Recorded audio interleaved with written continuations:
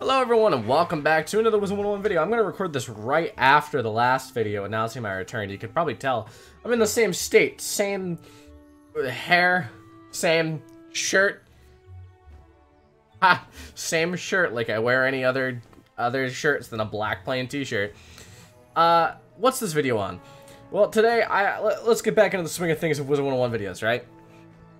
I'm going to teach you, yes you, dear viewer, how to spend copious amounts of crowns in Wizard101. Now, what do I mean by this? Basically, what I mean, and I've probably done a video like this in the past, but I figured I'd do it again because it's pretty important, is what should you, as a person, spend your crowns on, specifically in the game Wizard101, made by Kaiser Entertainment in 2007. I don't know if it was made in 2007. I don't know what I'm saying. The main reason for this is the fact that Kaiser gave me quite a bit of crowns as recompense for my accounts, and I did stuff with those crowns. And now I'm gonna tell you what you should do with your crowns if you have them. So you just woke up, you rolled out of bed, you rub your eyes, you're all like, you stretch, you go upstairs to your mom and you say to your mom, hey, can I use your credit card to buy crowns on Wizard101? And she rolls her eyes, but nonetheless is like, sure. And then you spend 10 bucks, you get 5,000 crowns. What are you gonna do? Well, as a kid, I would do just about anything with those crowns. I would probably throw them at like Dragon's Horde packs, trying to get who knows what. I don't even know what I was trying to get at, but I was spending crowns, so that's pretty sick. That's what I would do as a kid, and let me tell you, as a kid, that's not what you want to do. There's a lot of things you want to know to spend crowns on a Wizard101, and this definitely, like, not all packs and stuff are created equal. You want to know what to spend your crowns on. So, let me give you some recommendations. First, if you don't have a mount, investing in a mount is a really good idea. Would I recommend you to spend crowns on it? No. You can buy it for gold, you can see here. But if you're too lazy to gold farm, or it's too early in the game for you to acquire 90,000 gold, consider buying a mount. Also, if the mounts are on sale, as you can see here, you can actually get some pretty cool mounts for pretty cheap. You can get these Seraph wings right here, which in my opinion are a really cool mount, for only 4,500 crowns, which is less than $10. And these are cheaper than the cheapest mount usually is, which is something like, apparently this Fangle's pretty cheap at 4,500, but I was thinking of the Pantera mount, which is what everyone got back in the day. At least it's what I got back in the day. Is it still exist? There it is, the Panther mount. That's what I was thinking. Look at that, the classic Panther mount. Everyone knows the Panther mount. I would recommend getting a mount at your earliest convenience. Now, do you need to spend crowns on this? No. But will crowns make it easier to get? Yes. If you have an amount of crowns, getting a mount might be a good idea. Now, you might have also come to this video, Noah, do I spend it on Horde and Lore packs? The answer may surprise you. The answer is maybe. I don't know if that answer surprises you or not, but it surprised me. So it depends really on what you want, right? If you're a life or death wizard, do you want to spend some crowns on perhaps some Grizzleheim lore packs for Rat Spin as a life, or Celestial Spellamental packs as a death for Ship of Fools? Maybe. Potentially, but know that you can farm those in-game without crowns. Well, not Ship of Fools yet, but eventually Ship of Fools, you will be able to farm it. But, and this is FD, but if you have crowns, it makes it easier to buy stuff like this and spend and throw your money at the system to make your life easier. That's what I did. Overall, I spent probably $300. Well, okay, I spent $300 worth of crowns getting Ship of Fools on 2 characters. Technically, I only spent money for about maybe 100 and something of that. 150, I don't know, something like that. Just is, it costs a lot of crowns to get Ship of Fools if you're not lucky. I am not a lucky person.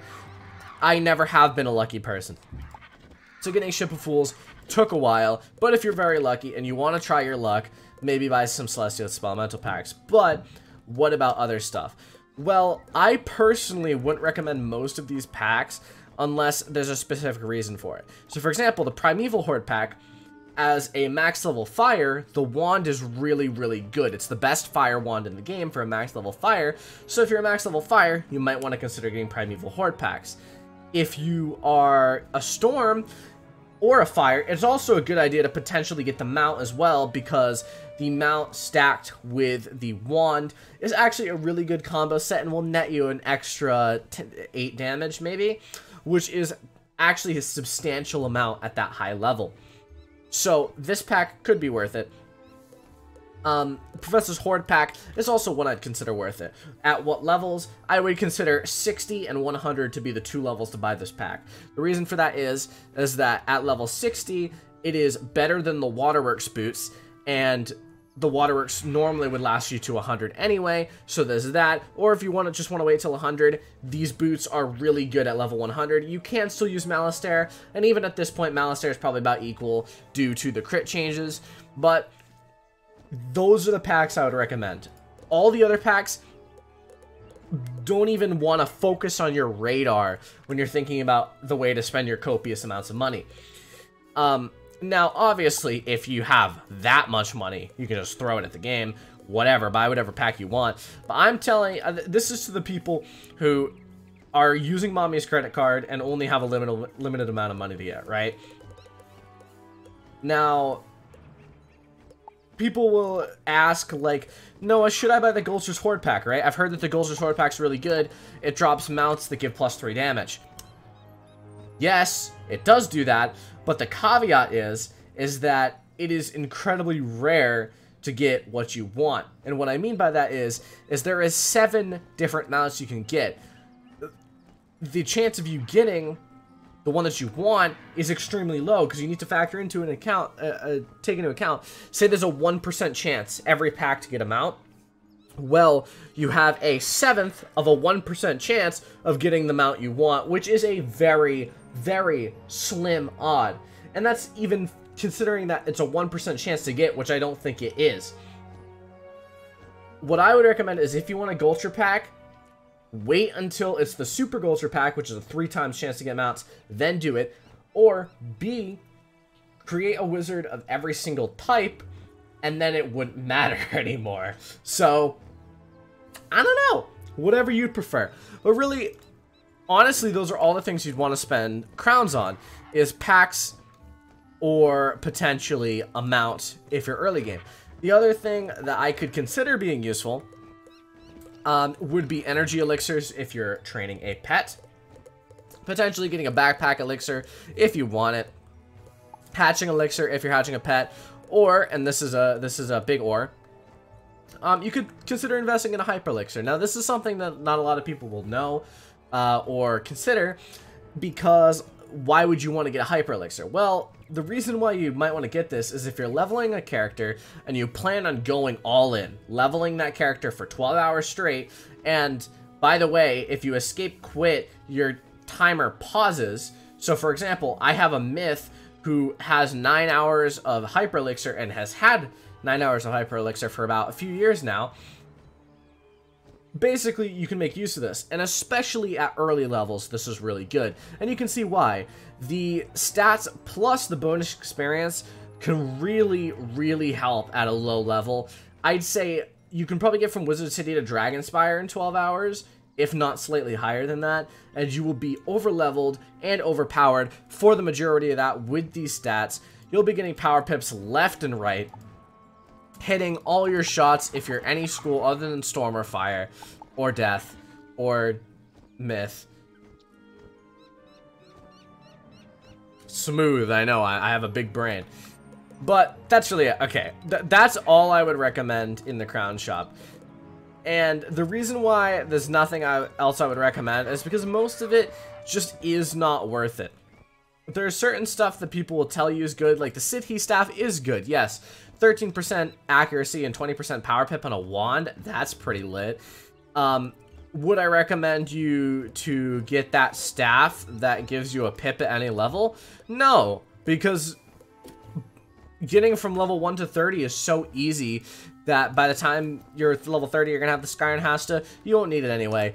It takes, I could probably get up from level 1 to 30 in about 3 hours right now if I wanted to, if I dedicated time to it, right before I have to go to my aunt's house to eat dinner. Or, sorry, lunch. I'm not very smart today, if you can't tell. That's going to be it for this video. I really just wanted to get back into the swing of things, make a Wizard101 video. Wanted to go over some potential things you could use crowns on, things you don't want to use crowns on, and this is really important, is don't buy a Mega Snack Pack unless it's on sale, and even then you don't want to buy it if it's on sale.